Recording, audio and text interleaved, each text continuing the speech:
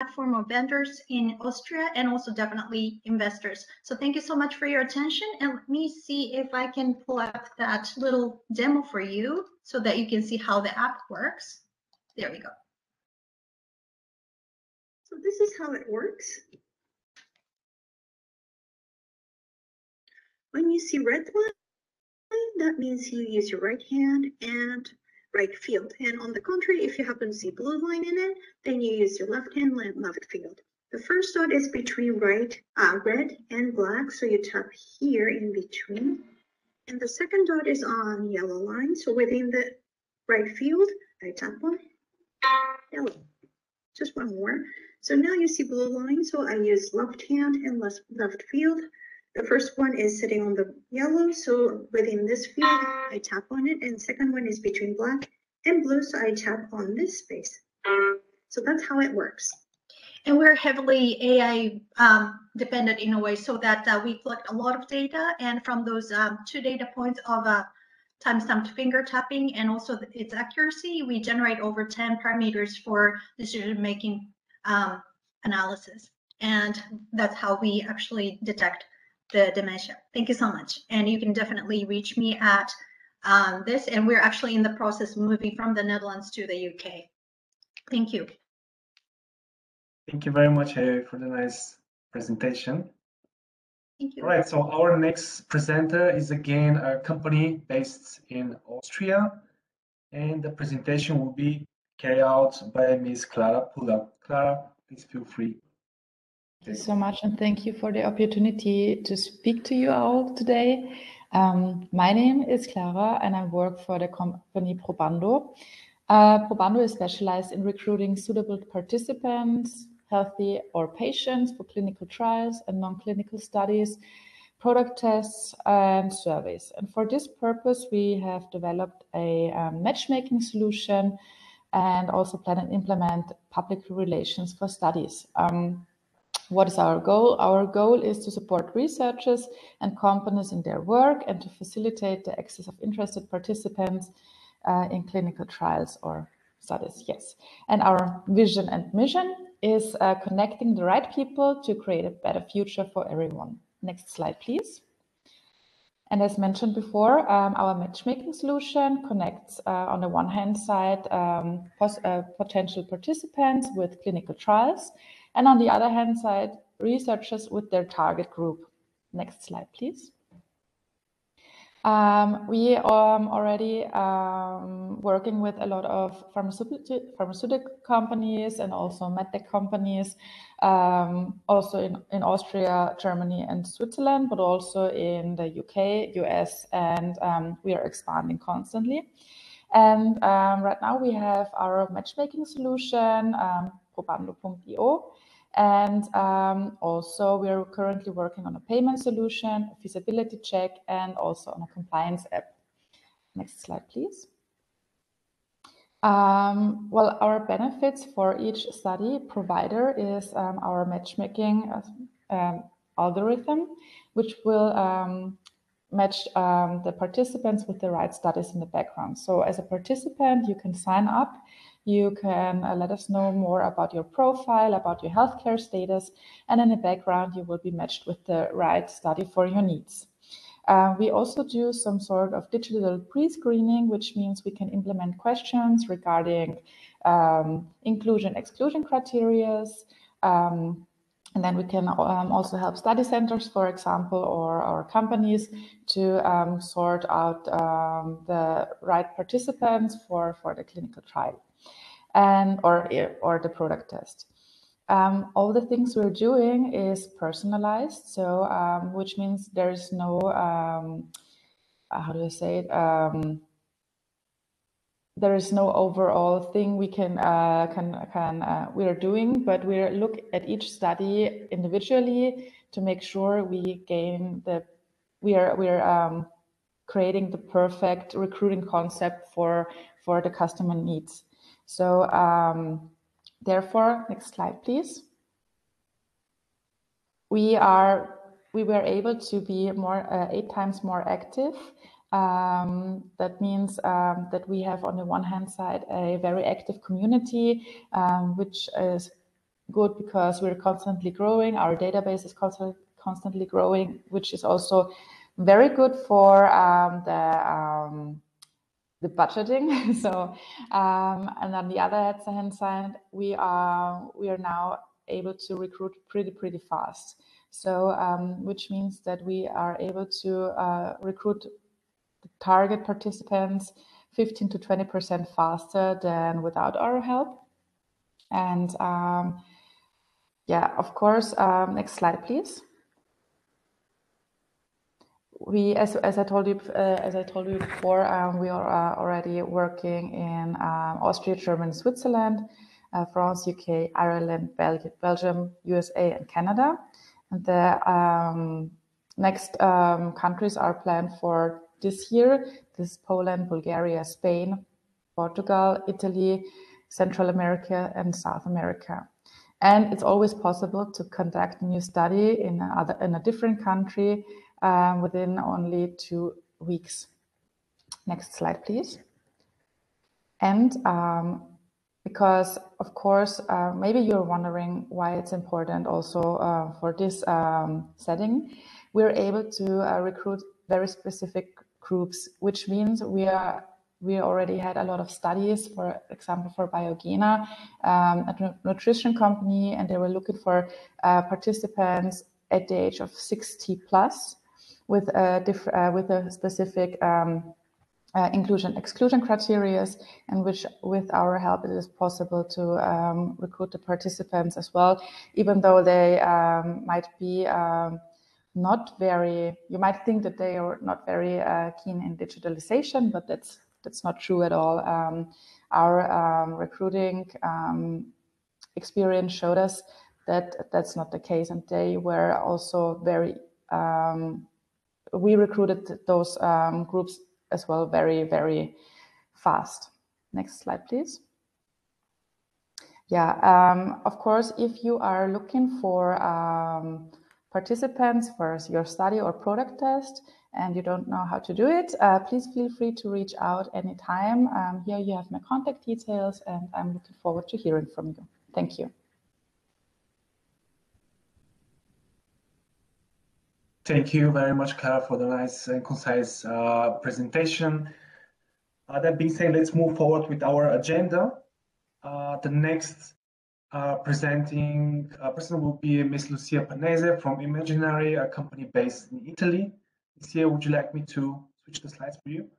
Yes, please, let's try. Hello, everyone from Italy. I'm Lucia Panese. I'm the CEO of Imaginary, an SME based in Milano, Italy. So next, please. Thank you. We are a multidisciplinary team, and since 18 years, we use games psychology and games mechanics in projects that aim at behavioral change. We started with training and education far back 18 years ago, and then through very many EU-funded projects, we changed quite quickly to healthcare, which is now our core market. Next, please.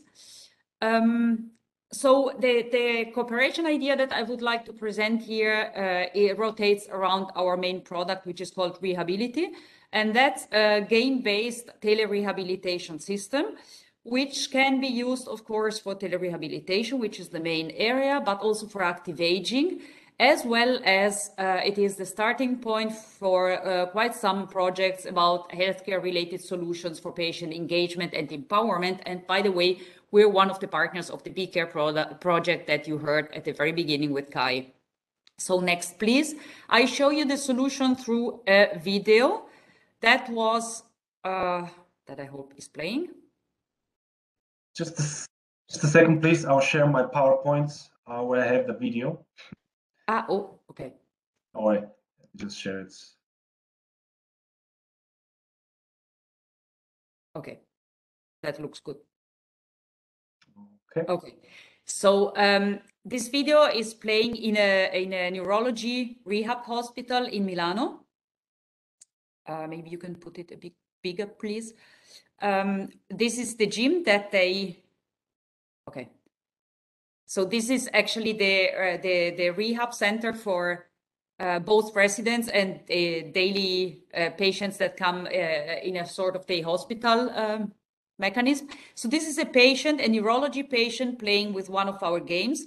We use RGBD cameras, which are little cameras like this, which are able to read the skeleton of a patient. So without the need of wearing anything complex, the patient moves freely in front of the screen and has to interact with the game. The patient can interact with upper limbs or lower limbs, with the trunk and balance, with movements like sitting up and standing from a chair. To accomplish his physiotherapy, so motor exercises as well as cognitive stimulation. The idea is that this kind of exercises has to be pathology specific. So we work targeted per pathology groups. The neurology version is already certified as a medical device, and we're working on other solutions, which we will see in a second. So the patient is interacting with a personalized game, and on the other side of the system, it's a complex system where the server is based in the cloud. You have also doctor station, which is this one, where the therapist can set a personalized therapy plan, as well as watching full range of data, which give the idea of the progress of the therapy, but also quite some details of the single session. We won several awards that you saw quickly. So next slide, please. All right, just a second. No problem. Have it. Right. Here you go. Okay. So what we're looking for is actually different things. Because we're a small company, we don't have the strength of doing business development everywhere, but clearly some pathologies are the same. I mean, for example, a stroke is a stroke, or the neurology solution was proven very interesting already also for COVID patients. And unfortunately, their problems are the same everywhere. So we're looking for a network of distributors which need to be like-minded companies. So companies who are already in the field, who know what the software is, and in case who can also combine our solution with their own, so that we go in a way also for some sort of connected care solutions overall. We are looking also, of course, for partners with complementary technologies in general. For example, one candidate could be a telemonitoring system, which normally does not have a telerehabilitation component, which can be added with ours. And of course, funding to implement other versions. Next, please. Other versions are cardiac, for example, a kids version, musculoskeletal diseases, and so on. On some, we are working already. Some others are still waiting in the pipeline. The expertise that we have is, as I said, we're multidisciplinary. We have psychologists working with several technical people, so different technical competencies. We have graphical artists, we have learning experts, because anyway, there is a component of learning behind, because you want people to adhere to the therapy. So they have to understand what they're doing and how it's progressing. We are experts also in gamification strategies. Normally, we do user-centered design. So the games that you saw were co-created with the patients. So we start with the specialists, of course, to analyze what patients have to do. But then the game has to be co-designed with the patients so that they're motivated to use. We design and develop the tech then ourselves. And as you saw at the very beginning, we are quite expert in European research. We won over 30 European projects. So mainly the areas are healthcare and training. We work sometimes also in other fields, because then you can avoid some sort of bias. You experiment new technologies, and then you can maybe transport them again back to healthcare. The picture you see there is in Milano. It's the Microsoft Techno Center, where they have created an e-health experience with a sort of clinical pathway through the patient journey. And the telerehabilitation solution shown there is ours. The next, please. Thank you. So these are my contacts. I'm very happy to get in contact for any further research or business development, or even discussing some combination of components. Thank you very much. Thank you very much for the really nice and concise presentation, Lucia. I have one quick question, because you mentioned that your company moved from the active and healthy aging market to the healthcare market. Was it the size of the healthcare market that attracted you, or what was the let's say the reason to move? No, we didn't move from the active and healthy aging market to healthcare. We moved mainly from the beginning with training projects to healthcare projects, because in healthcare you can change much more. I mean, the impact is much bigger than in training. I understand.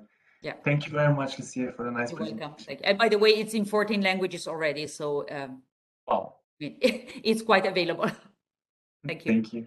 Thank you very much, Lucia. All right, so let's move forward with our presentations, going slowly towards the end of our pitch sessions. Thank you very much for your concise presentation so far. So our next presenter is Mr. Paul Isaris from Sci-Fi. Paul, would you like to take over? Yeah. Can you hear me? Would you like me to switch the slides for you? Yeah. Thank you. All right, perfect. So hi, my name is Paul. I work for Sci-Fi, and I would like to both congratulate you and thank you for the invitation and the organization today. So Sci-Fi stems from Science for You, and it is a if you can change the slides. Yeah, so Sci-Fi is a not-for-profit organization that we build software applications for a societal impact, and we freely offer them to all, meaning that we usually deal with open source software. We have expertise in artificial intelligence and assistive technologies, and also in European Union projects like Horizon 2020 and Erasmus+. We have built several games, video games for the blind, news applications, a news application that is powered by AI for the content, applications for e-democracy, and more assistive technologies. So next slide, please. So the first cooperation idea is about an assistive technology application that we have built that is called the ANIA. So the ANIA is a mobile app for Android and for iOS that offers free exercises with cognitive exercise and activities that can be printed. So this application is targeted for carers of people with early stage dementia and for health professionals working in the field of dementia. So this application has a wide variety of exercises for people who are battling early stage dementia. Along with the ANIA, we have also built the ANIA Marketplace, which is a content creation web app for the ANIA that people can log in and they can create new content that will be available through the mobile app. So as a corporation idea, we are seeking dementia experts who will create printable cognitive exercises in one of the languages that the ANIA is available. The ANIA right now is available in Greek, English, Spanish, and Italian. So next slide, please. And the second cooperation idea is about another application, assistive application of ours called Talk and Play. So Talk and Play is an application that is used, a desktop application for Windows or Linux, that allows users with motion problems, let's say with cerebral palsy or communication problems, to communicate and train their cognitive skills. So the application is mainly addressed to people who suffer from aphasia, for example, due to a brain damage or from a stroke or something, and to people with communication issues due to movement impairments and difficulties in speech. So they can log in and they can see a grid of words, and they can communicate with their environment that they are thirsty or that they are in pain or that they want something. And apart from the communication module, the application also has a game module in which they can also see a wide variety of exercise and games, cognitive games, in order to perform training. So this application is, of course, free to use, and it's available in Greek, English, and German. So now we are seeking, again, health experts in order to provide content, communication cards, and cognitive exercises for the Talk and Play Marketplace, which is, again, a content creation marketplace, which in which users can create an account and then they can upload their own images and sounds in order to create content for the Talk and Play application. Next slide, please. So we are looking for dementia-related organizations for the Diania Dementia app. And we are looking also for organizations dealing with cerebral palsy and related platforms and problems for the Talk and Play application for people with aphasia or cerebral palsy. Next slide, please. So we also offer our expertise. Our fields of expertise are artificial intelligence, technical consulting, and architecture and implementation of software. So we are experienced software engineers and developers, and also we have artificial intelligence experts in order to perform AI-focused executive trainings. We can perform the whole life cycle of a software project, so software engineering and consulting for AI integration into existing health-related workflows. We can design and implement assistive technologies and software. And we can also help with health-related gamification-powered co-creation platforms. Next slide, please. So you can feel to contact us. You can contact either me or George, who is also an artificial intelligence expert, through our emails, or you can just Google for Sci-Fi, the name of the company, and you can contact us through that. Thank you very much. Thank you very much, Paul, for the concise presentations. We move forward with a presentation by Mr. Dürr, which represents also an Austrian-based company. Mona, please feel free to take over. Yes. Hello. Thank you for this great opportunity to present my company. I've just started with my company in January, so I'm quite new in my business. So please go on the next slide. Thank you.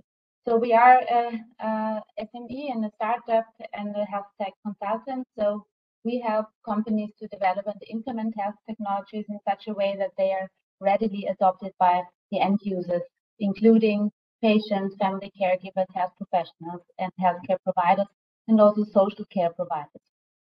So Duration knows the needs of the patients and family caregivers, health professionals, and healthcare providers, and the requirements related to the healthcare setting, but also at the home setting where care is frequently delivered.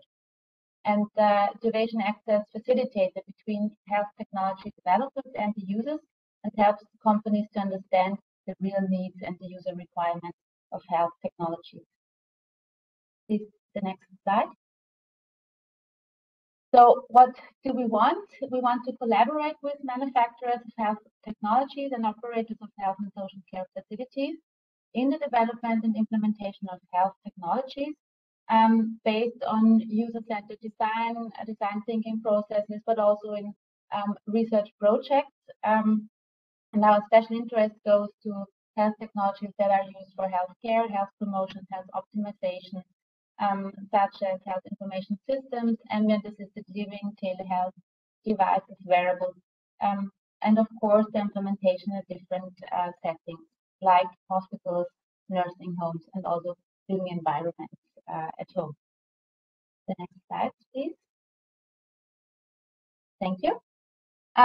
So we're really looking for cooperation in software development, app development, digital solutions, health tech, and medtech development. We want to work with different target groups and really use massive user involvement. So we invite all health tech manufacturers and developers to reach out to us and get in contact in order to foster the development and to support the development. Please go to the next slide. So we have competences in user and human-centered design, co-creative and innovation fostering methods and scientific methods for the development implementation of health technologies. We have also experience in patient-reported outcome measures, for example, and at all in health outcome research. We have rich experience in healthcare, so we know how it is to work at the healthcare setting, and we have a broad understanding of the real needs of patients, family caregivers, and providers of health and social care. We have an in-depth understanding about the complex healthcare environment and the processes. And as I already said, we have great expertise in the health science, social science, and technology science, and science communication. Please go to the next slide. Yes. So if I would be happy if you would reach out. Here you can see our contact details. You can also scan this QR code, and then you have my contact details. You can contact me via LinkedIn or by mail, or you can also call me by phone. So I would be happy to get in contact with you. Thank you, Mom, for the really nice presentation. I have really a quick question regarding the user-centered design. What are the methods that you apply to assess the end-user needs requirements? Would you please mention something from your kitchen, so to say? Okay. Or you mentioned you have some scientists at house, but do you work closely with, let's say, healthcare organizations, etc.? Well, I work very close with different healthcare organizations, such as hospitals, as the providers for social and healthcare. So I really have access to patients and the providers. And we use, for example, focus group interviews to get fast insight into their needs. And also, of course, we use prototyping. And what I really love to use is Lego Serious Play as a method where you also get really quickly to user needs, and you can identify their needs and their imaginations, and their expectations. Thank you very much for this useful insights. Thank you very much. So let's move forward with our next presentation, which will be carried out by Mr. Giorgio Micheletti, and it's about a big European project called Open Day. Giorgio, please feel free to take over. Hello. Thank you, Alexander, and thank you all. If you don't mind, I'd like to share my screen. Is it possible? Yes, please. Yes, yeah. Please. So I'll do. I'll stop sharing.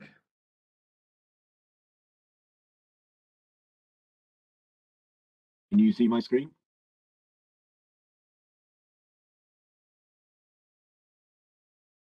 Yes. Can you see my screen? Yeah. Okay. So I'll put it in the in presentation mode. Right. So first of all, again, thank you for having me here. My presentation is rather different in the sense that I'm not here to present a specific platform or a specific implementation in the healthcare sector. I'm presenting a project, a Horizon 2020 project, so funded by the European Commission, and this is a coordination and support action spanning different domains, but one of them is healthcare. So that's why I'd like to spend a few minutes on this. So what is OpenDI? OpenDI is as I said, is a coordination and support action. So we are here to, let's say, support the work of a bunch of different Horizon 2020 projects. We have in our ecosystem around 40 projects spanning 4 different domains. We've got manufacturing, energy, agri-food, and precisely healthcare. We started already quite some time ago in June 2019. We are towards the end of our lifetime. The project would formally end in September, but we are working at full speed, and specifically in the healthcare sector. The companies, the logos you see in this slide are the partners and the beneficiaries of this project. I'd like to draw your attention on the AAL Association. So we have among our partners the let's say the association, the European e-health Stakeholders Association. So they are dealing directly with digital healthcare and their own platforms, and they are what we call our health and care ambassadors. So they are taking care of the group of projects in the healthcare sector. What we are doing is providing both technology driven support and business driven support to the ecosystem of projects that we have. Now, in this slide is quite small, but if you see on the right hand side on the bottom, there is a picture with the logos of the projects that we are taking care of in our ecosystem. So both so in all the domains and therefore also in the healthcare domains, we are providing support, meaning consulting and tools and consulting activities, both when it comes to technology and business-driven support. And we'll see how these two dimensions are extremely important. How are we doing this? We're doing this through two main elements, I would say. One is what you see on your left-hand side are the task forces.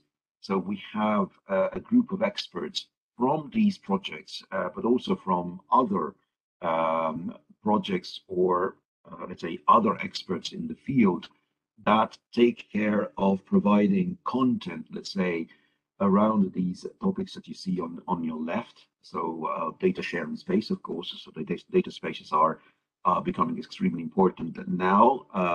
Business ecosystems, the digital platforms, pilots and standards, business impacts, but also on more specific support by the different domains. So also in the healthcare sectors, formed by specific working groups.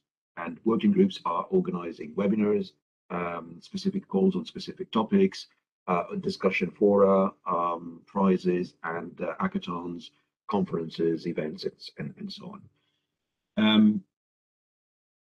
Okay, this is just an explanation of our task forces, but it's not important to go into this. What I'd like to highlight here is that these task forces precisely touches upon different elements of our support. So we're talking about the full ecosystems with technical supports, but also about standards, for example, a very important topic, and also business impact. And this is something that probably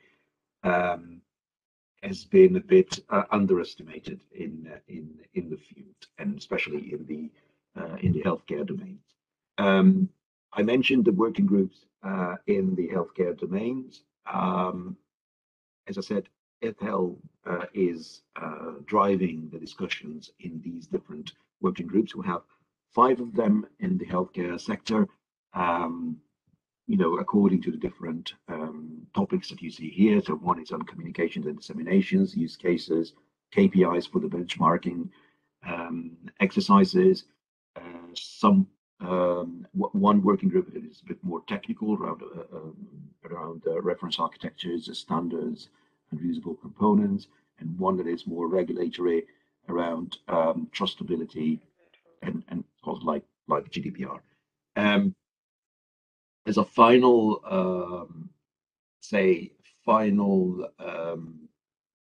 considerations, this is something that we found in these couple of years of research and activities and support in the healthcare sector specifically.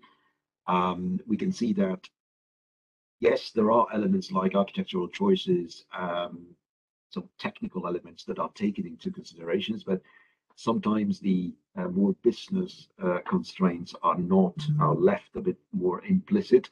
When I say business, I don't refer only to money, but I refer to the fact that the overall, let's say, sustainability of the action of the project themselves. And this is reflected also in the fact that maybe things like performance or interoperability and maintainability, sustainability of the different actions of the different projects are sometimes a bit not, let's say, taken into consideration as they should be. Again, privacy enhancing techniques, we all know that are extremely important, but again, sometimes they are less applied or left a bit on the side. And as I said before, if we look at the performance reports, sometimes are missing. So there is, I would say, in general, there is the need when we look at the different actions that are funded and promoted by the European Commissions, for example, in this field. There is a lot of stress on the technical needs, but sometimes the usability and the business, let's say, sustainability is somehow not taken into consideration as it should be.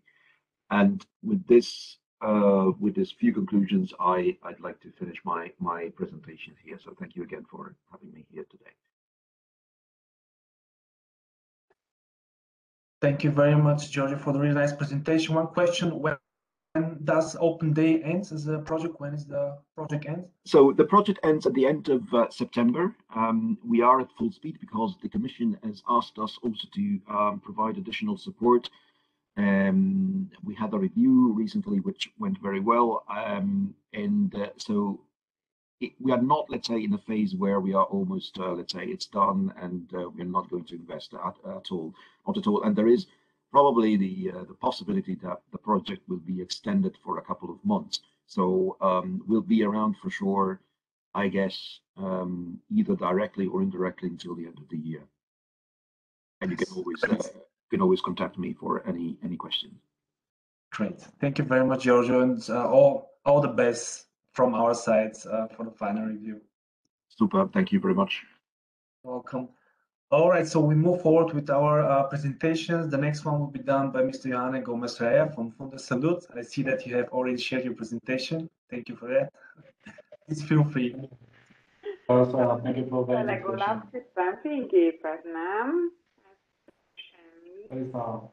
invitation. Somebody. Yeah. You can go ahead. I muted Sylvia. Okay. I'm presenting one project as well. Project we are running in the Extremadura region, and I belong to the government of Extremadura in Spain, the Regional Ministry of Health and Social Policy, which is basically the one as you see here, providing all the policies in terms of social and healthcare. So my foundation, which is part of the government, is managing all the research and innovation programs of the health and care system as used to be. And also we are in a link with other parties, with third parties, in case of other research centers in the region, in the Extremadura region, and also the private sector.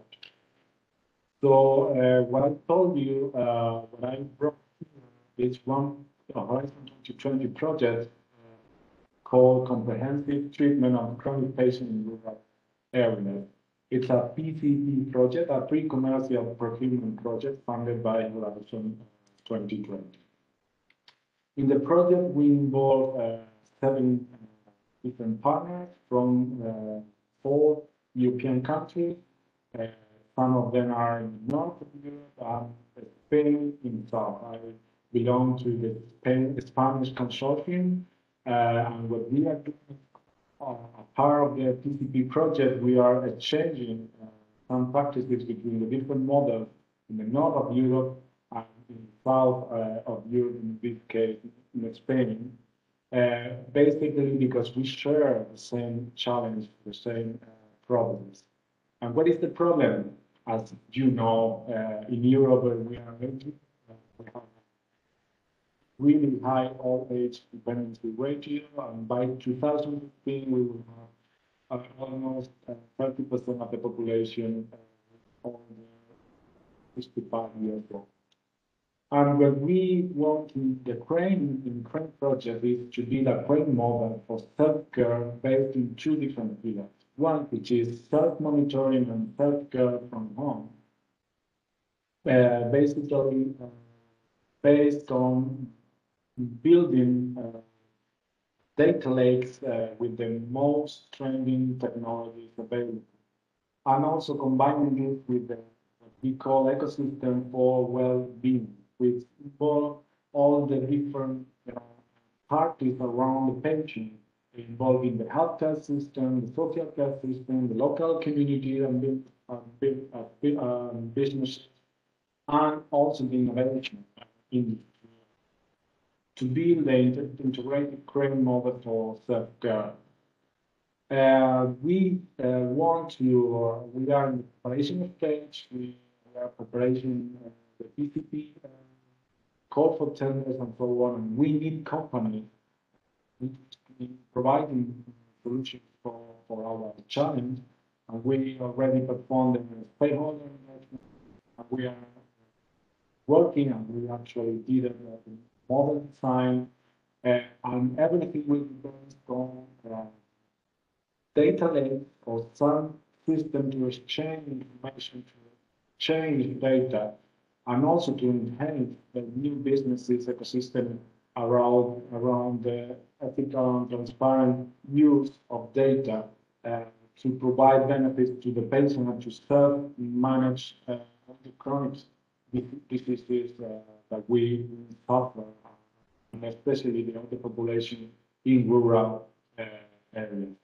We want to build a prototype that we will validate it in different stages, and we want to have all these outcomes you see on the right side of the presentation: improved life quality, those that suffer of complex chronic diseases, and optimized use of health and care public resources. We want to lower the need of hospitalization of those patients, reinforcing and integrating the social care as well, especially in senior patients, delay the appearance of current diseases, and enhance local supply chains and innovative benefits. Because in the end, you as a company, we provide a solution that will be in the end scale it up into the system. This is the BCP timeline. We have some events. We already performed one event in the 27th of March. On April, and we have some events in May. You have to register if you are interested. You have to register, and in the events we will provide more information about the project, what we want in more detail, the challenge we have, and so on. In August we will publish the call for tender. In February 2023, we probably have the final design solution, with the prototype in October, more than 1 year later, in October 2024, the first prototype, and the validation will be concluded in April 2026. So we need companies, we need industry to participate in the call for tender.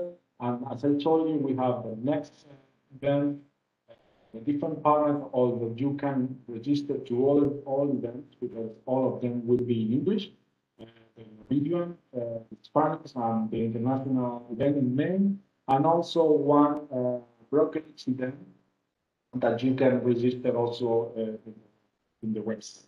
So please follow us in our website, in our Twitter account. You have my contact details there. And that's all. Thank you very much for your attention. Thank you, Jonathan, for the nice presentation. I'll share back in mine.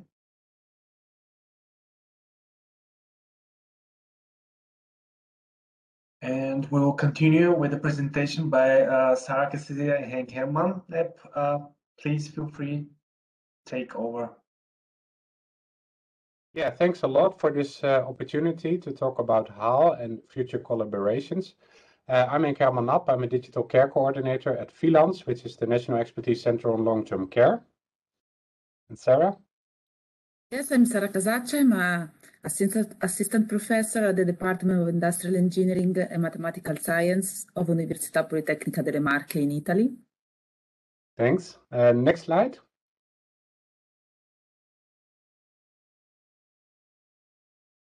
Yeah, thanks for that.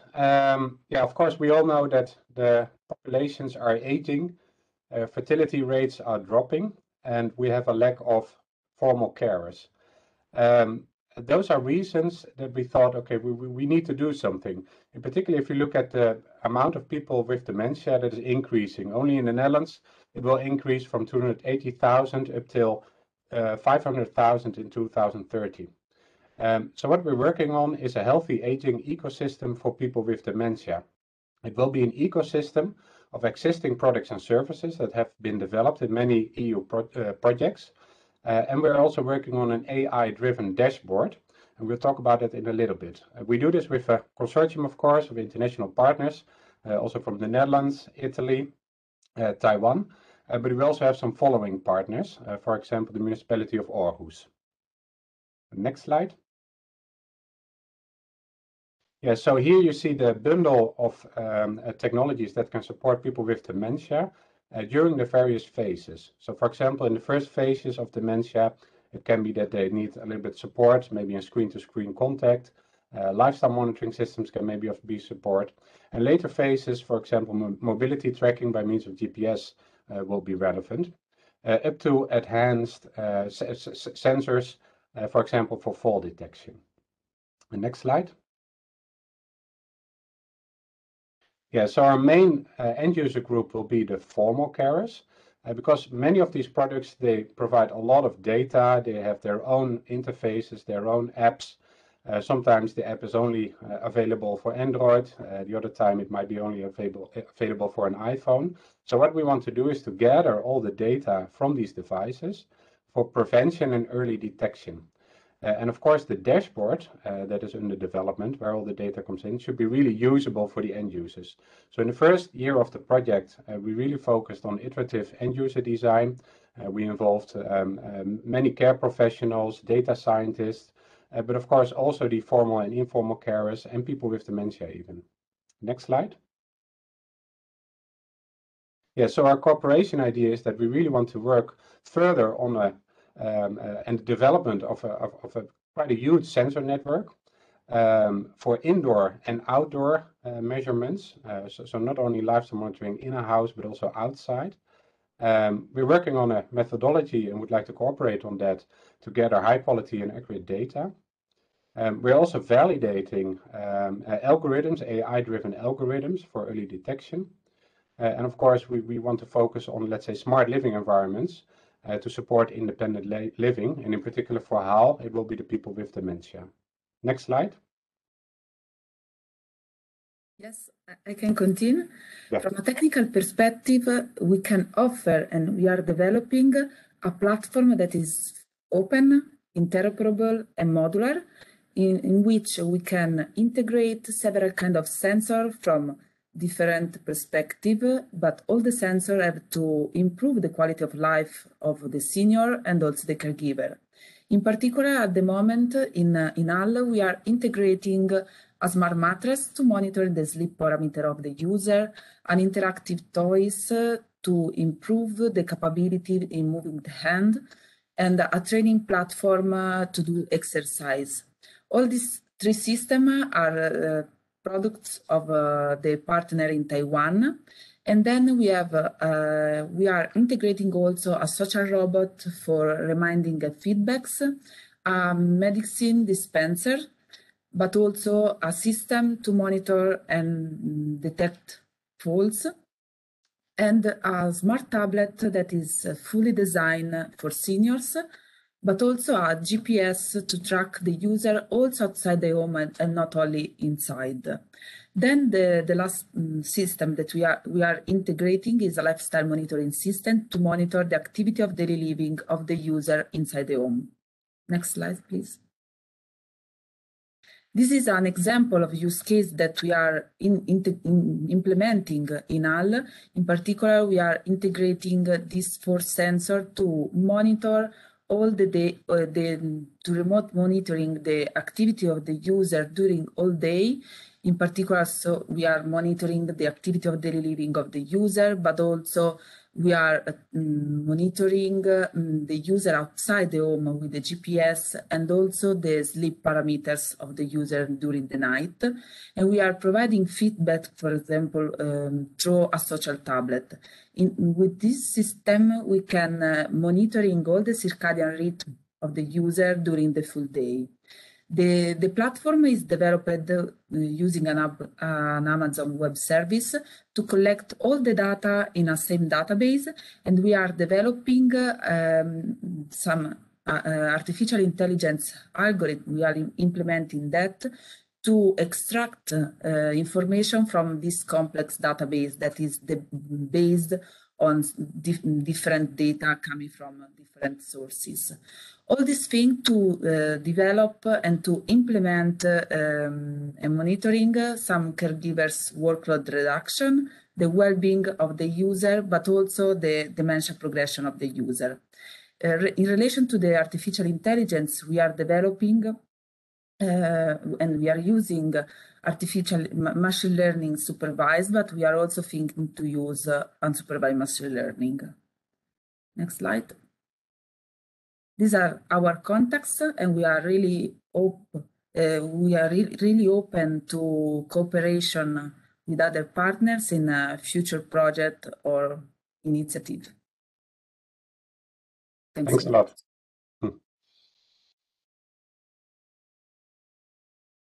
Thank you very much to both of you for the really nice and concise presentation. Just for information, we will have soon also the platform profile hub on our hub, so please feel free also to visit our open information hub for more information on the project. All right, so let's move forward with the next presentation, which will be carried out by Ms. Ergo Koskun from Value Merge. Ergo, please feel free to take over.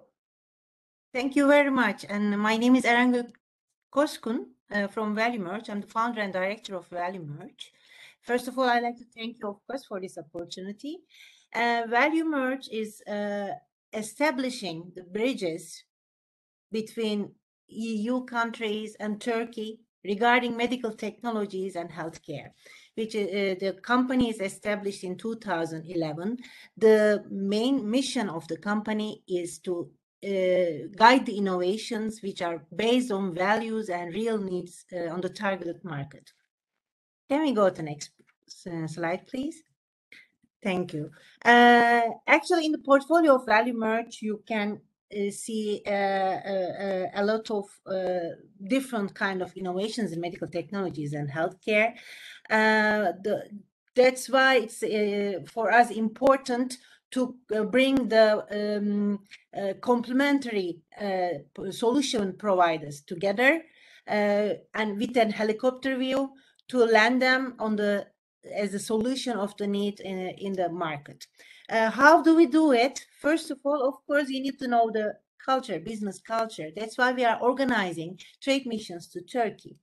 And secondly, but of course, before we are doing this, we are doing a pre-market research customized for this innovation, complementary innovation, to land in the market properly.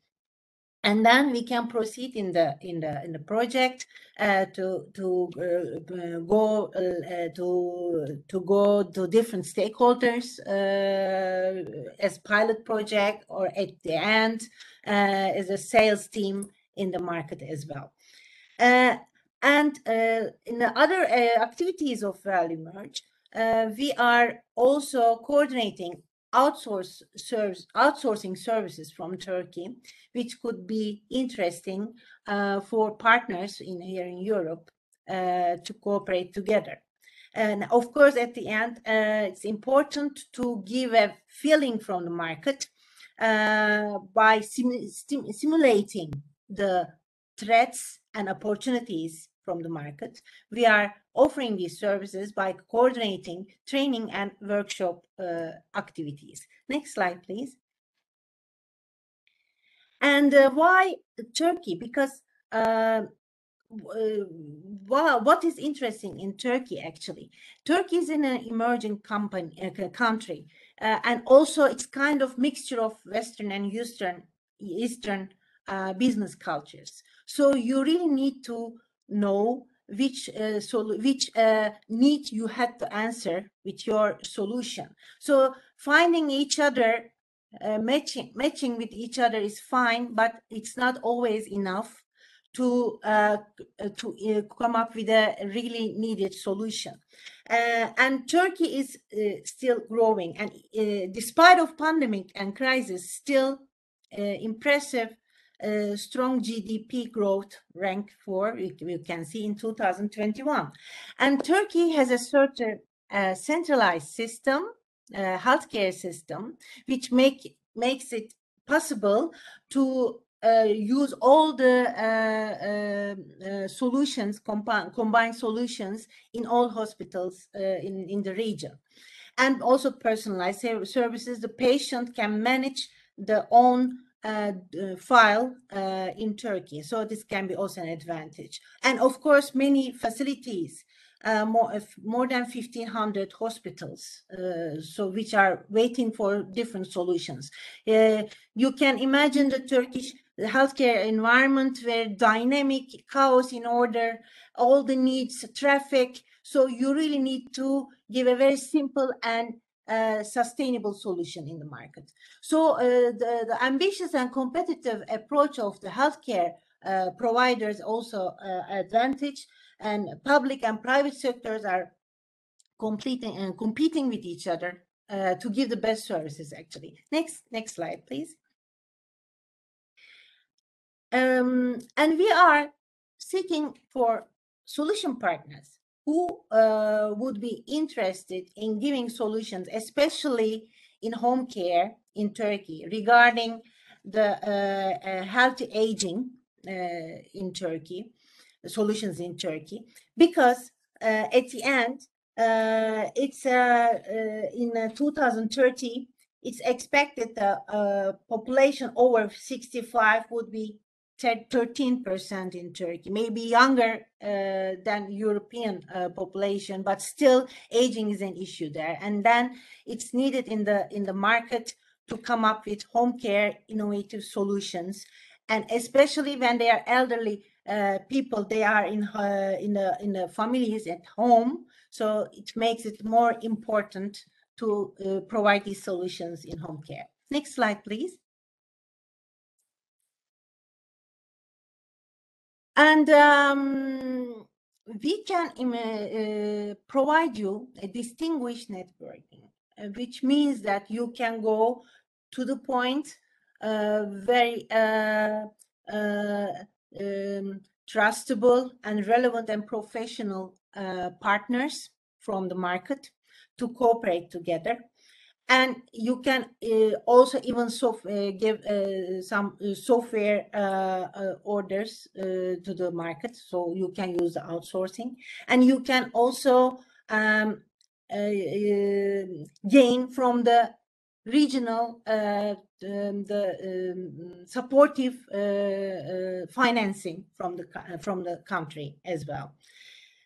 And if you need a fast, practical and creative solution partner, so we can talk about cooperate some partners from Turkey.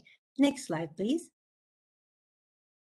At the end, you can of course take contact directly with the companies, but if you want to have helicopter view, and if you want to merge the values, not only matching the values, maybe we can communicate and we can look at together how we can build up bridges together. Thank you very much for the opportunity. Thank you very much, Angel, for the nice presentation. The next presentation will be done by Mr. Pietro Donasio. Sorry, Pietro, now I saw your message in the chat option. Are you still available for your presentation?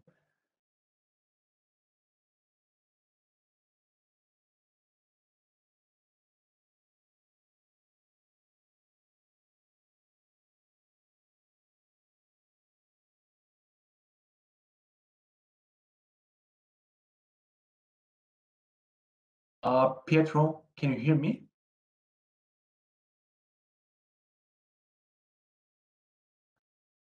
I think he cannot hear me. So we move forward with the next presentation. Any gains?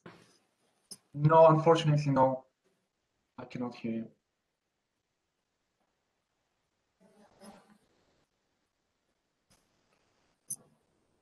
No, we don't hear you, Pietro. I see you talking, but the sound is not coming through.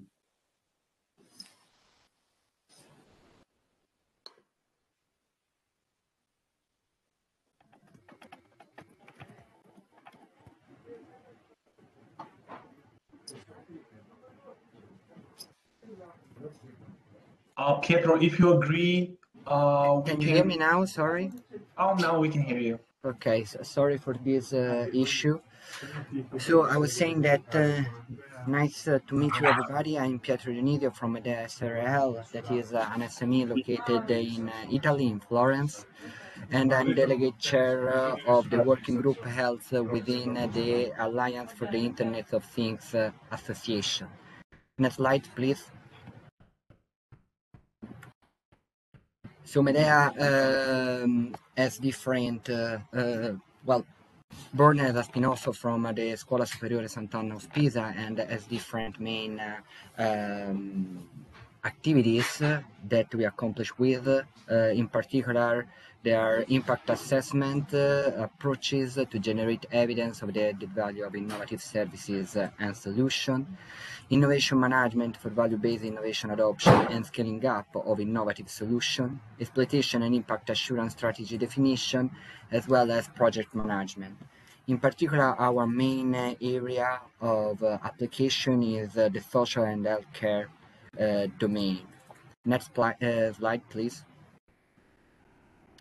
This is our core team, so we can skip it quite fast. Well, we are included in an international networks. As I was saying, we are member and chairing of a working group within the IoT Association. And we also collaborate with the WHO, the European Office for what concerns the CIV network, and in particular our task has been related to the mapping of the COVID-19 pandemic impact on vulnerable population for what concerns Italy. We are vice chairing the ActiveAge.org association, that is an association that came out from already ended European project, a large-scale pilot project on active and healthy aging domain and technology at supporting active aging. And then we are also founder member of the MedICT Joint Lab, that is a local regional joint lab that includes the University of Florence, but also the local health authorities and other different type of stakeholders. Next slide, please. So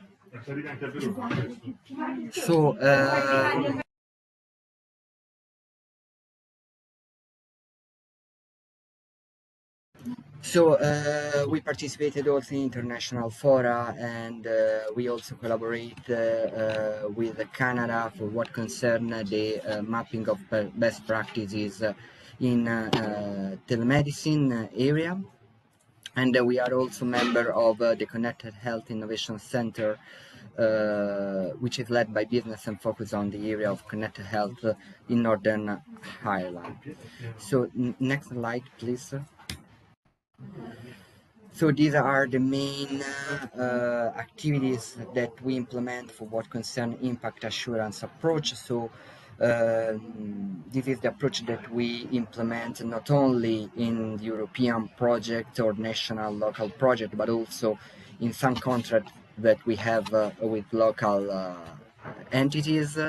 So we start from a context analysis for then going on through an innovative intervention description, definition of KPIs for impact assessment, KPIs in terms of health technology assessment, but also socio-demographic indicators. We promote and support the service monitoring, and we help also the stakeholder to define a value-based evidence in order to maximize the impact of the implemented services or technologies. So this is just in a nutshell, obviously, because there is no time to go deeper in the topic. Next slide, please. Well, this is something that I have already said, so we can proceed. Yeah, these are the main European project where we are still involved. The first one is the Active Age, that was a large-scale pilot that involved more than 7,000 users in the active and healthy aging domain. And now we are going on, we are member partners of the Pharaon large-scale pilot. That is a large-scale pilot that is going to include 5,000 users, always in the active and healthy aging domain. In both these type of projects, Medea was and is the leader for what concern impact assessment, impact assurance, and maximization activities. Next slide, please. Well, we also developed a dashboard for data collection and data quality, where basically this dashboard is aimed for collecting the information from the users involved or recruited in a case study, according to specific indicators and data sources identified, questionnaire, mainly quantitative data, but we are also developing in it for including qualitative data, but for the moment it's just quantitative. Next slide, please. So we have experience in project management. We are leading an ambient assisted living project that is Agape, that just started the 1st of February this year. But we also experience management and coordination activities in Fast Track BDNI. That was a fast track in the orthopedic domain, and the Open Maker, where Medea was consulting the real coordinator of this Horizon 2020 project that ended in 2018, if I'm not wrong. Next slide, please. Well, yeah, we have a sister company, and for the sister company we are mainly experiencing exploitation and business modeling activities. This is just to provide an overview and a panoramic of our expertise. Next, please.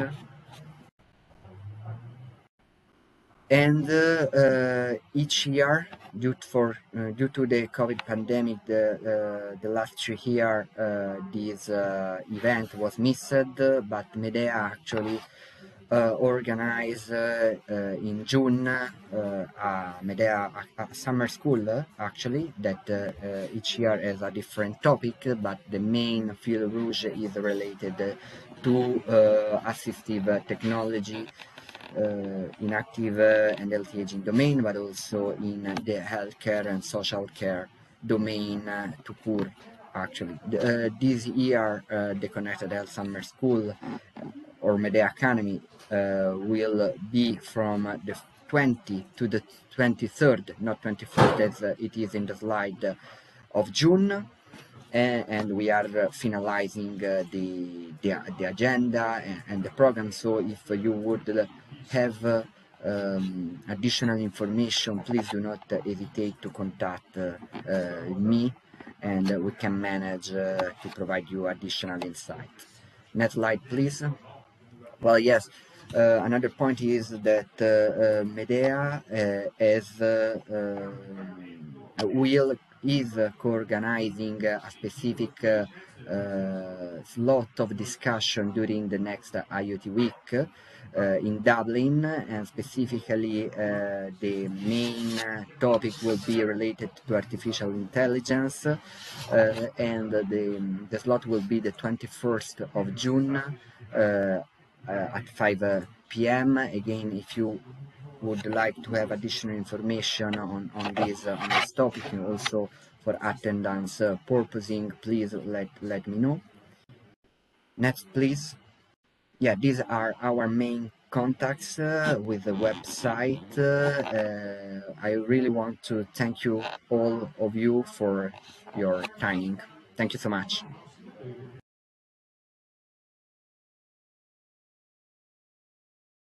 Thank you very much, Pietro, for the really nice presentation. We'll get definitely in touch with you regarding the KPIs that you mentioned for the assessment of end user needs, because we have developed something similar in our project, and it would be nice just to exchange some knowledge on that particular. All right, so we move forward with the next presentation, which will be done by Mr. Angel Zola. Angel, would you like to take over? Hello, Alexander. Thank you, everyone, for this opportunity. You can go to the next slide. I'm going to be very quickly because, you know, the lack of time we have. So we are Fundación Cibervoluntarios. We are a non-profit based in Spain. What we basically do is promoting digital well-being life to improve people's life here in Spain through several programs to promote an inclusive digital transition, especially in this case of health for elderly people and also for people with disabilities. To do so, we count on a network of tech volunteers. We have now a network of 2,000 tech volunteers all across Spain, reaching the end users to provide them those digital competencies, but also testing digital tools and digital solutions that all of your presentations were very inspiring to improve and give them autonomy through the daily lives. Our main line of action is to fight against digital divide in 3 fronts: territorial, gender, and social through digital skills. Most of our activities are based in rural areas, and to provide these digital skills through free courses and free activities, events, hackathons, and training events for people that might be at the risk of digital vulnerability.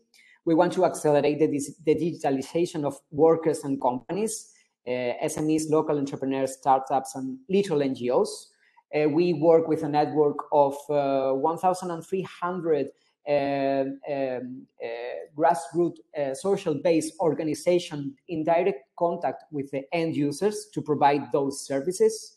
We promote the responsible, sustainable, and ethical use of technology by society, and we boost citizen participation, promoting technological vocations also to boost digital skills and talent. Next slide, please.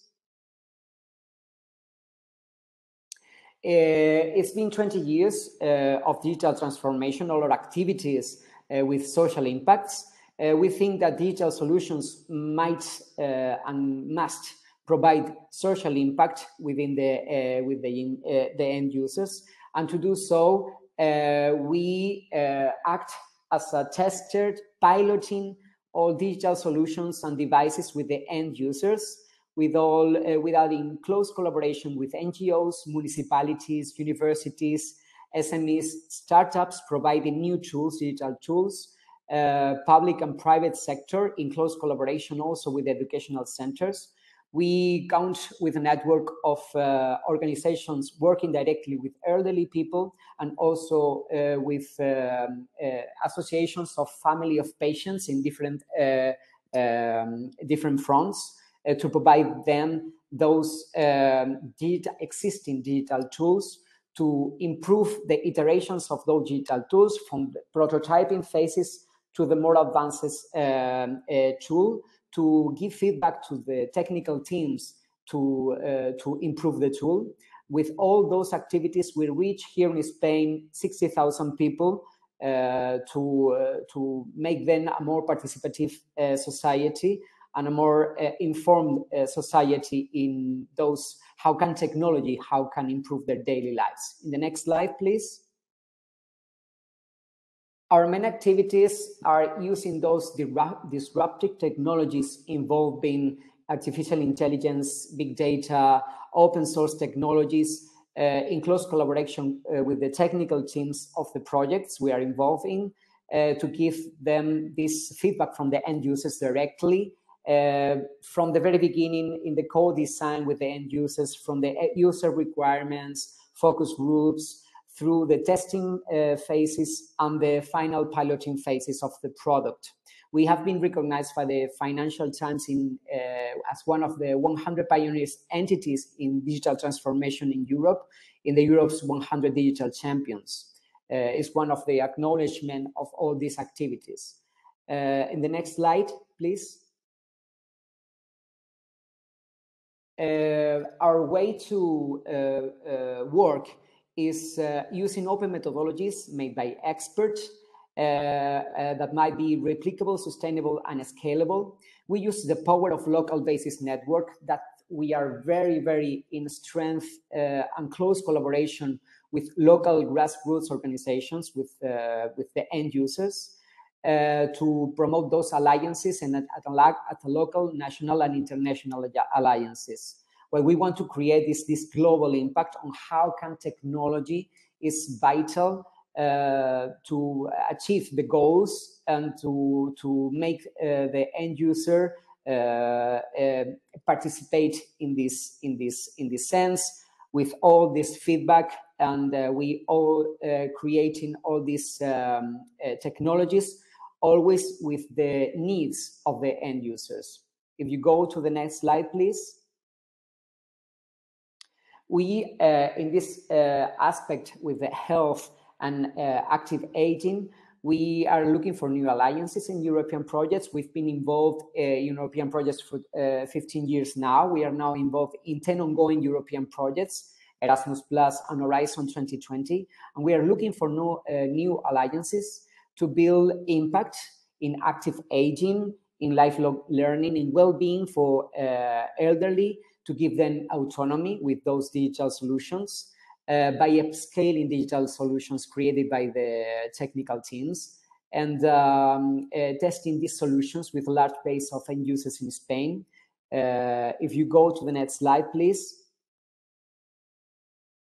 This is our European impact. We are working now with 83 partners from different countries in Europe in different projects. All of them, to be quick, are involving how disruptive technologies impact on European society at many levels, focusing in people that might be at the digital vulnerability, like in this case, elderly people.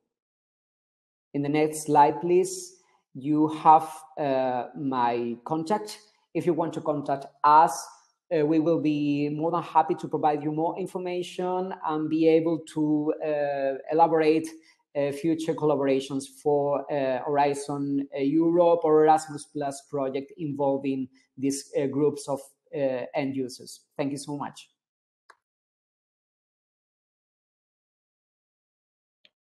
Thank you, Angel, for a really nice presentation. And then we move forward to our very last presentation done by Mr. Fabien Astig. Fabien, right there. Can I share my screen, please? Of course, please feel free to do so.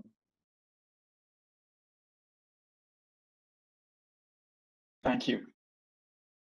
So at Exacture, what we do is we develop a solution to properly use drugs. Our core expertise is around drugs and medication.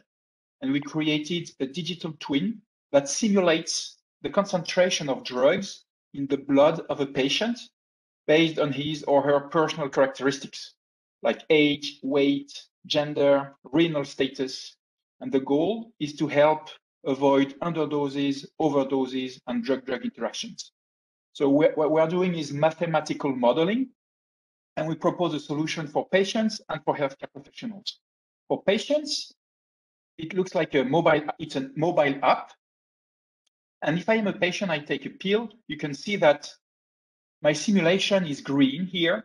I will be covered by my drug based on my personal characteristics. From this time until this time, it's all green. I have no underdose, overdose, or drug-drug interaction. However, if I take another pill that I don't know has the same active molecule, my digital twin will do a personal simulation, and in this case, maybe it will turn red. And it turns red. It tells me that I should not take this second pill, because for me, this is an overdose. And for the healthcare professional, we provide a simulation, an online simulation tool, which is the image of what the patient has done and has taken. The curves you can see here, the curve is the simulation of the concentration of the drug in the blood of the patient I just shown from the mobile app. You can see the concentration is compared to the green line and the red line. It should be above the green line, but should be maintained below the red line, which is the overexposure threshold. And as a healthcare professional, I can see anytime the patient has taken a pill, those are the green dots, and also the patient reported outcomes with the pink dots. And this can be correlated to the drug concentration. And this is unique at Exacture. And this technology can be integrated into your own platform. We have, as you saw, our own mobile app or our own online simulation tool, but this is not our core product. Our core product is personalized drug simulations. And we provide an API to integrate our personalized drug simulations as a service into third-party platforms, into other mobile apps, or into other solutions for doctors and pharmacists and hospitals. So you can integrate our APIs into your own platform, targeting hospitals, healthcare professionals, and patients. And what we propose as a cooperation is together with a software provider for hospitals or a hospital to equip a cohort of chronic patients and doctors with our personalized drug simulations together, because we are already working with hospitals in France on kidney cancer, immunology, cardiology, neurology, psychiatry, but I would like to move outside of France and do the same experiments in other regions of Europe. We are a medical device. Our simulations are already integrated into the French leader of medical information, which is Vital, and we would like to do the same in other countries. We are part of the Horizon 2020 project. We have the Seal of Excellence. We were mentioned in the Harvard Business Review, and we are working with US companies as well, US companies and reference companies. Our personalized drug simulations are integrated already into several products targeting healthcare professionals and patients, and that's what I'm looking for here, the next cooperation with a hospital or a software provider to hospitals. Thank you. Thank you very much, Fabien, for the concise presentation. We'll definitely keep in touch with you and your company. And now we pass the floor to our last presentation. Hello. Sean Herman. Sean, please feel free to share your presentation. Yeah, sure, I can share. Thank you, Sean.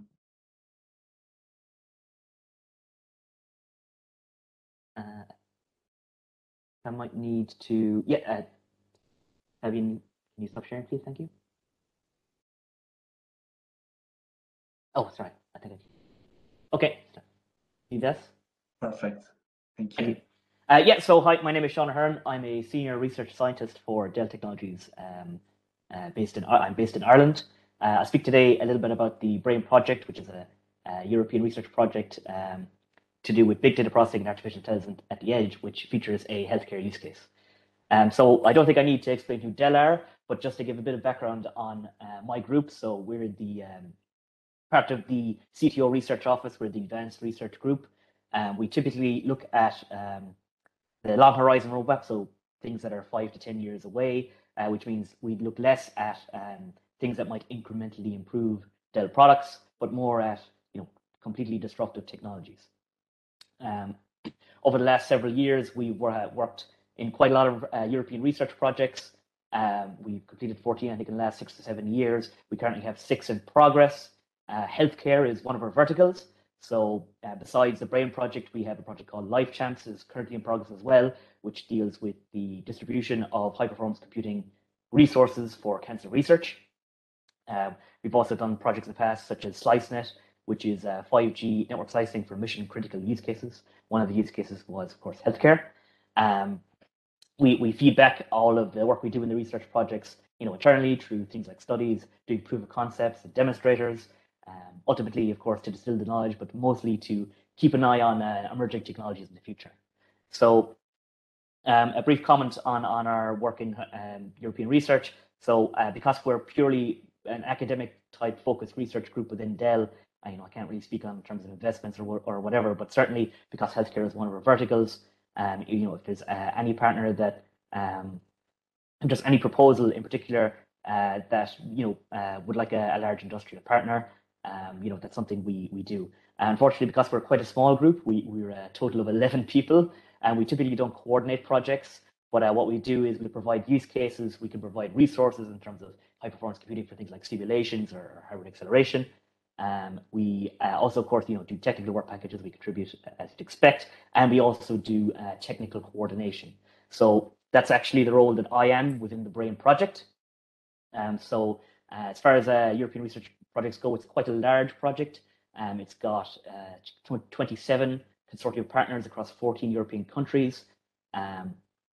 We're involved. I'm involved as a technical coordinator, so that's to assist all the partners in terms of building the platform, in terms of hardware and software, integrating them all together, deploying the use cases on them, and development of the architecture as a whole.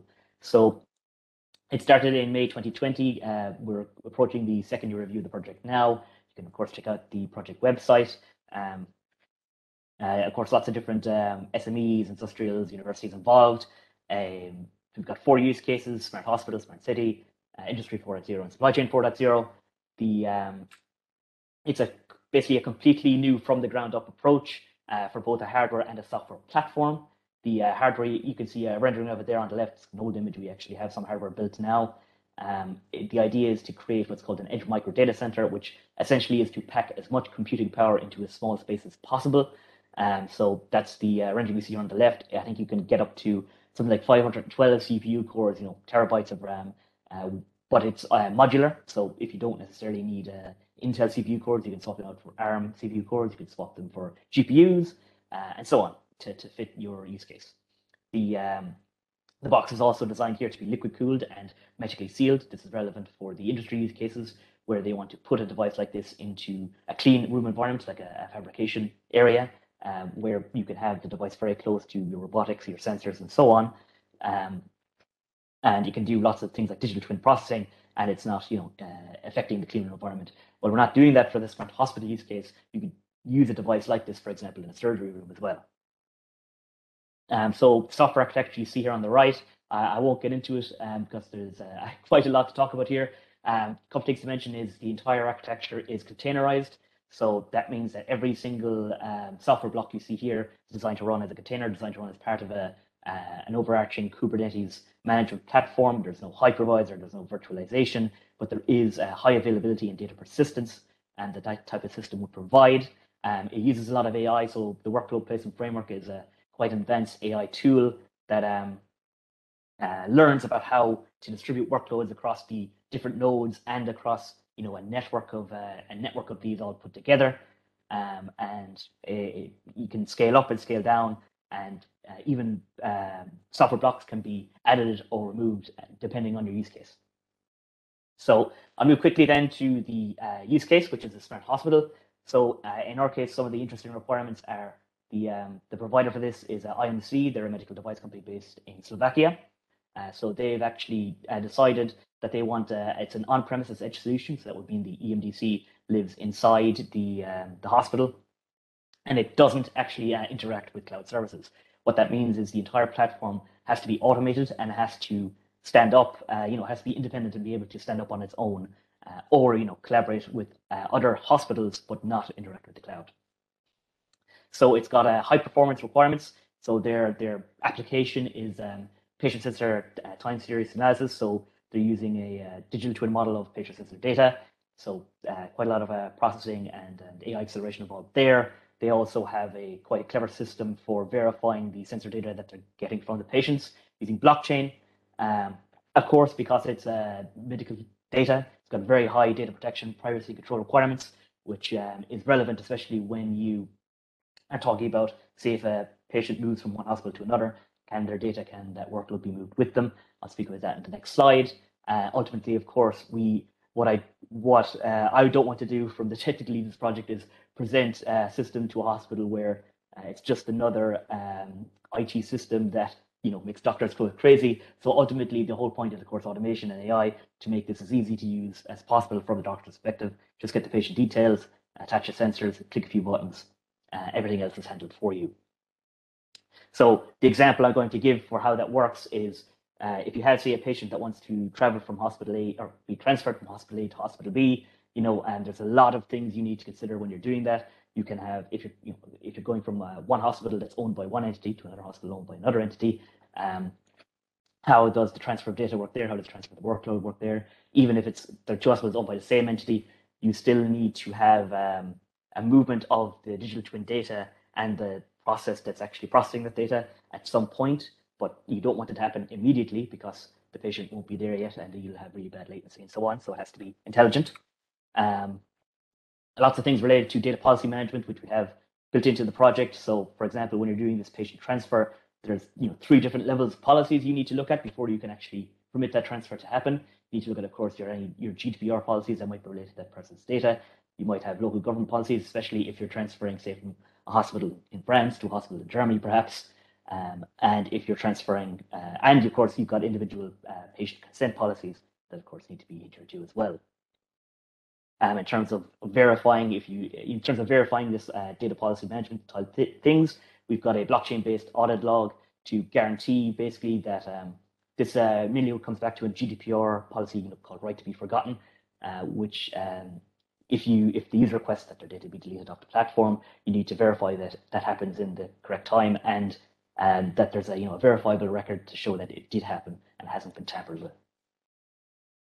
So as I mentioned, if you're moving a patient from one place to the next, it needs to be kind of autonomous from the doctor's perspective. Again, he just clicks a button and it works. But of course, when you've got a very latency sensitive process like a digital twin, you need to make sure that handover is done intelligently, such that it minimizes the amount of latency between the edge device, in this case the patient itself on the 5G infrastructure, and where they are relative to the 2 EMDCs. Anyway, hopefully from that explanation, you can see that this type of platform could easily be modified to support a type of assisted living use case. You don't even necessarily have to have the EMDC could easily be located in a care home facility or in a hospital, and the patients themselves, they don't have to be actually located at the hospital. They could be elsewhere and just connected to the 5G infrastructure. It would still work fine. So I think that's it. If you'd like any more details, please, of course, feel free to reach out to me. Any collaboration on European research projects, again, please feel free to reach out to me. And for more information about the project, you can contact me or the project coordinator of the BRAIN project, Filippo Cugini from CMT. Thank you. Thank you very much, Sean, for the really nice, interesting presentation. I'll share back our presentation. Just before going to the conclusive parts of this event, I would like to ask in the audience if there are any questions towards the presenters our event.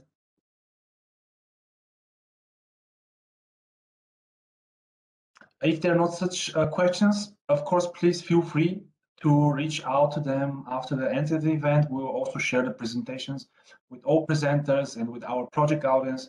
So we'll definitely have more opportunities to exploit potential collaboration. That being said, I would like to pass the floor to our colleague and friend Frederick. We'll mention a couple of important things about upcoming project activity. Yes, thank you, Alexander, for the good moderation of this very extensive panel. Thank you to all the presenters. Our aim was and is to indeed bring together all these different stakeholders. I think we heard from a lot of companies and organizations and projects developing and providing platforms and solutions. We heard from people who work more on the, let's say, user involvement and experience side of things, and so on. So we had a good, a good representation of the entire ecosystem, and we already heard a few people saying or mentioning that they would indeed get in touch with some of the other presenters to look at collaboration, to look at the use and integration of certain sensors into their systems and platforms. So that was very good and rewarding to hear, and we definitely encourage you all to go through these presentations. Again, they will be made available on the PlatformUptake.eu website and information hub, so you can revisit if there were things that you haven't fully grasped or been able to follow, and then get in touch with the presenters. So thank you once again to all, and then just mentioning also this upcoming activity and event on the 13th of May, where we will, in collaboration with also the Pharaon project, which you already heard being mentioned a couple of times today, and our partner Caritas Coimbra in Portugal, who are partnering Platform Uptake, but also in Pharaon, who will be leading this webinar together with us and together with Arnora, which is a company in Finland who is bringing together a few Finnish companies that they work with into this webinar, and where we will look a bit closer at going from pilot to scale, because that's of course an important returning topic, and we also heard it being mentioned a couple of times today. So join us for that one if you can. We will be sending out and posting more details and more information very soon, or at least additional information on the website.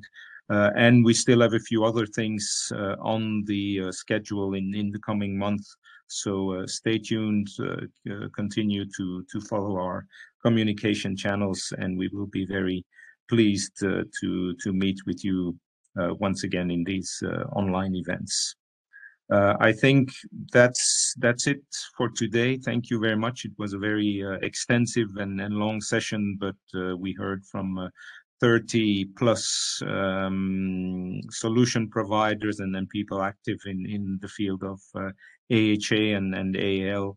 And so we all hope that you have found it interesting, and that you saw some and heard some things that can be useful for your own work, for your own research, your own business.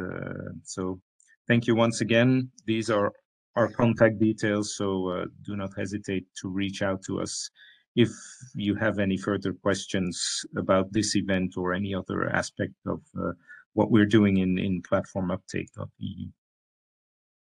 Thank you, and see you soon.